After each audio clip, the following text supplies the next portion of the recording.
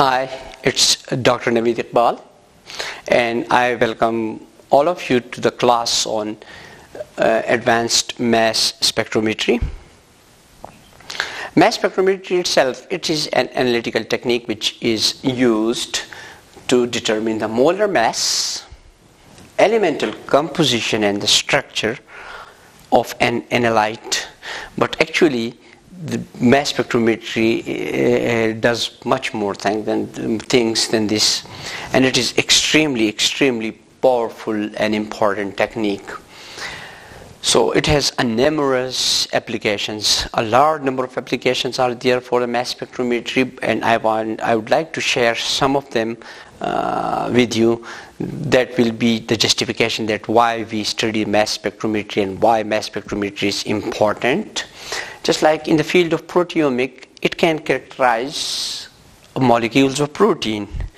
So this word or this title seems very much easy, but actually proteins are extremely complex molecules, and they're huge and complex molecule, and mass spectrometry can help in determination or characterization them or giving it structure. The second thing is sequencing of peptides. As you know that peptides are very huge molecules. They are large huge molecule. For a sample, I have drawn a small peptide molecule here. Actually, peptides are polyamides, and they are also extremely important biologically. And mass spectrometry can help to find out the sequence of the amino acids joining each other and forming the peptide. I mean to say that which amino acids connects with which amino acids to produce the peptide. Just like this, it is, suppose, let's see this is a carboxylic functionality, and this is amine of the other amino acid, and this was the carboxylic acid, and it produced one amide. So, and this here, it is another one. Here it is another one. Here it's another one. So almost these some number of the amino acids combined together to produce these peptides. But what if these are just three or four amino acids they form this peptide? But what about thousands, 100 or 1,000 or 5,000 amino acids combining together and producing a peptide? Its structure, its sequence. Determination of its sequence would be a nightmare, but mass spectrometry can do it. And how it do it, after understanding the basics, we would be discussing that too. Screening or diagnosis of a cancer.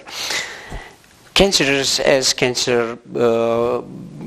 a very dangerous illness. And it can also be diagnosed with the mass spectrometry by taking the blood of the patient, and mass spectrometry can also detect or diagnose that whether a person has some sort of a cancer or not. Pesticides in a food.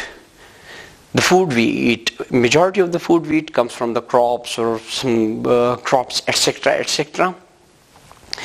And there they use the pesticides to kill those small creatures which are destroying the crops.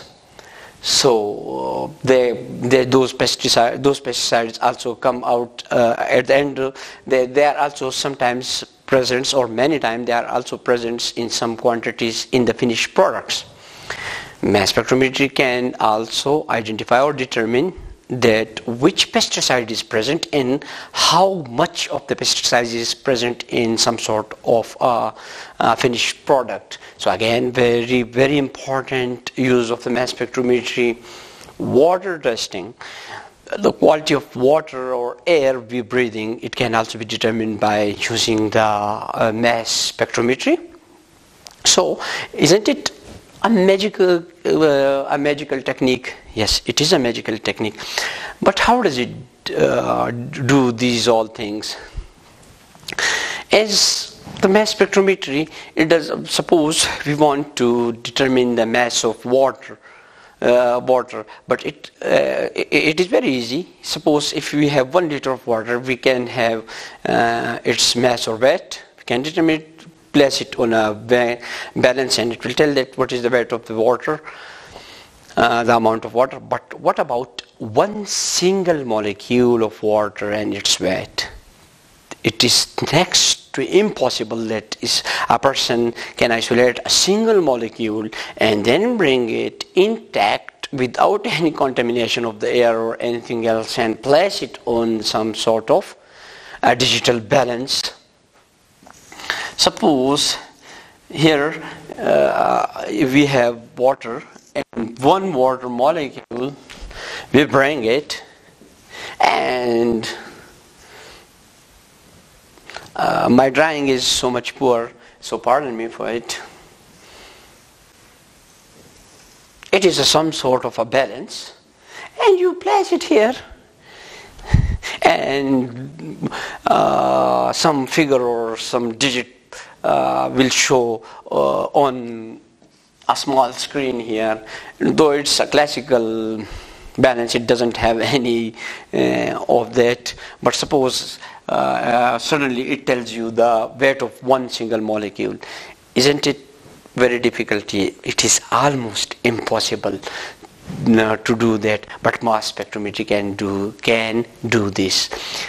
Suppose a solid glucose molecule, they are solid. If we have some glucose molecule, some amount of glucose molecule, and if someone tell us that isolate one molecule from the glucose and place it on some sort of a balance and tell me its mass, it would be more than a nightmare for a person, because how can someone isolate a single molecule of a glucose? But the mass spectrometry can do this magic. This is some sort of basic principle of the mass spectrometry, which I am telling about. What the mass spectrometry does, what is its basic principle?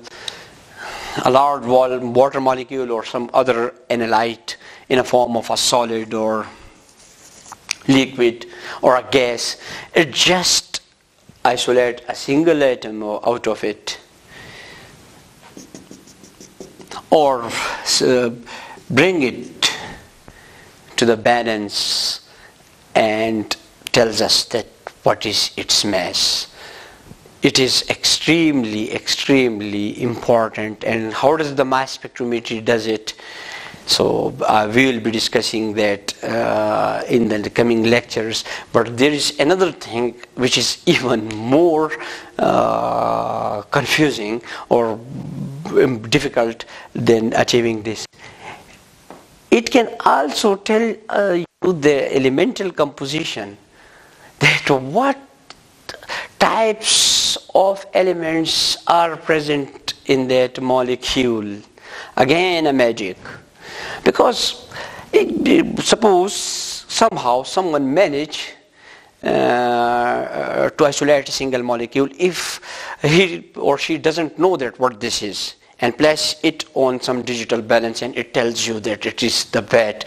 But mass spectrometry can also tell you, like for example, if you have a glucose molecule, someone give you a powder and you don't know that it is a what these molecules are, and you go to the mass spectrometry lab, and the mass spectrometry mass spectrometer will show you what is the weight of this molecule. But more importantly, it will also tell you that what is its elemental composition, how many carbons, how many hydrogen, how many oxygens are present in it. Again, isn't it a magic? It sounds like a magic, but no, it's a reality. And finally, in coordination with other spectroscopic techniques, this magical mass spectrometric technique can also tell you or confirm the structure, that how those things are connected. Isn't it a magic? And we will be studying that, and I hope you will be enjoying it, and I will be enjoying it too. Thank you.